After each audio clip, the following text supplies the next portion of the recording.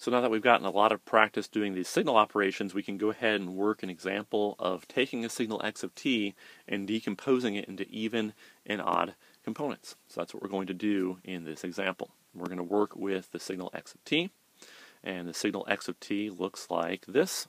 So it's our rectangle followed by a ramp that then holds off to a steady value. So that's our signal x of t. And what we're asked to do in this problem is to sketch the even and odd components of the signal. So if you go back into the notes or go back to some previous examples or videos, we have some nice equations for these different even and odd components. For the even components, we have the signal or equation that xe of t, so this e indicates the even components of the signal x of t, was this expression right here. So we said that we could find the even components by taking the original signal, adding it to a time-reversed signal, and then dividing by 2. So if I wanted to sketch the signal xe of t, I need to know what x of t looks like, which is pretty easy because it's sitting right here. It was given in the problem. I need to know what x of minus t looks like, the time-reversed version of it. I need to add those two signals together and then divide by 2. So let's go ahead and get the time-reversed version of the signal. That's pretty easy. We just flip it on the time axis. So this is indeed x of minus t. To figure out what xe of t looks like, we now need to take this signal, add it to this signal, and divide by 2. So that's what we're going to do now. So let's go ahead and sketch the axes. And the way I like to think about it is just start at the left point in time and work my way to the right. You'll notice that because this signal is the time-reversed version of this signal, it actually starts at time minus 2, and this signal doesn't have anything going on there.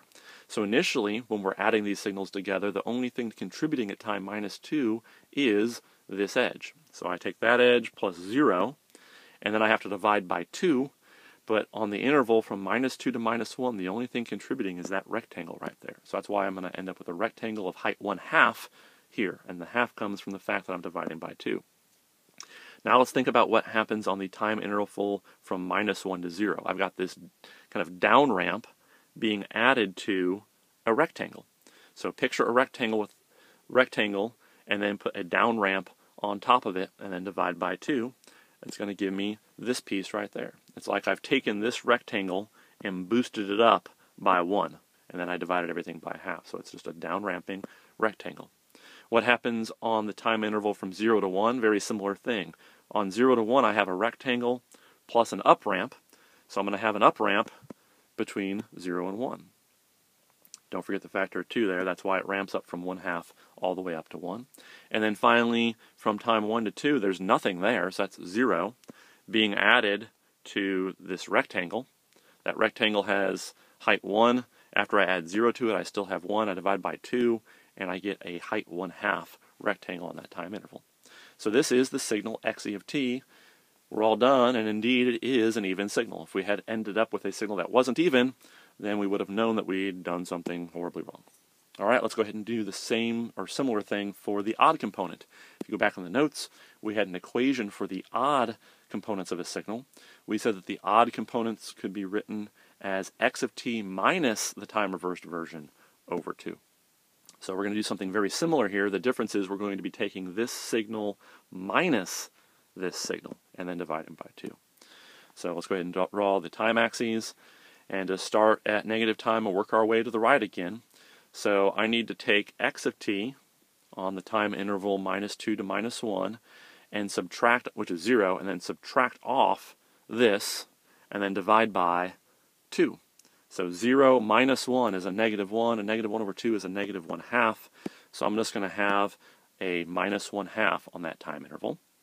What happens between minus 1 and 0? I have a rectangle minus this down ramp divided by 2.